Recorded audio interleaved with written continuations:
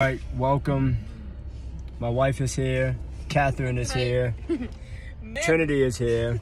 Make no excuses. We're going to shovel this snow. The plowman didn't show up, so we're going to shovel this snow so the people of God can get the word of God. We're going to act like it's a football game. In football games, y'all know y'all get the football game, so we're going to get the church. We're going to plow. We're going to shovel, and we're going to just show you guys how today's service go. Love you. See you soon. Morning. What's up? Good morning. What's going on? It's snowing, and we're still here shoveling. Say what's up. We're vlogging this. It's on. Is that food? Oh my gosh, Anna's food. Let's go. Dio's here. Good morning, Dio. This is the church planner vlog. It's snowing. Stopping. Why are we not stopping? Oh yeah, we can't stop. Jesus, come on. Jesus come on. never stop. Good morning. Hey, hey. All right.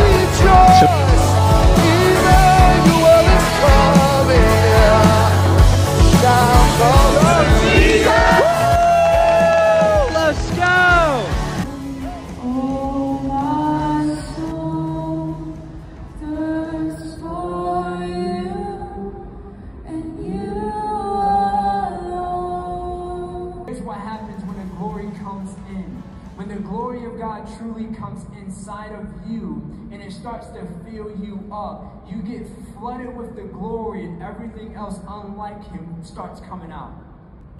Whether unsaved or saved, it's something that even when you try to ignore it, it still hits you. Even when you're trying to fight it, it still hits you. You know why? Because if you're trying to resist something, it means you feel something. I can't resist something if I don't feel it to resist it.